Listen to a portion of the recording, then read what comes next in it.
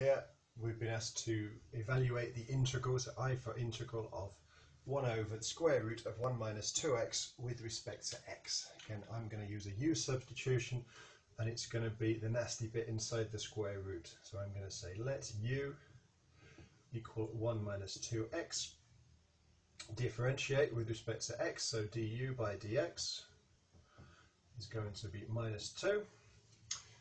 Make dx the subject, so du equals minus 2 dx, and that means dx equals du divided by minus 2, which is the same as minus a half du. So now we can rewrite the integral in terms of this being u, and then we can write this dx in terms of du, so dx is now minus a half du.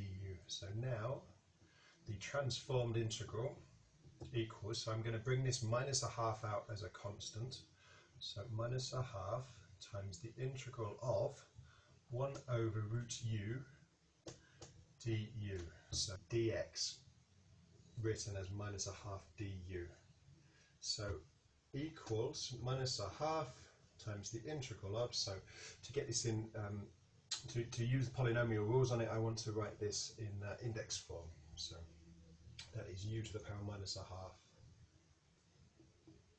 du with respect to u. So now you've got the integral in a position where you can differentiate.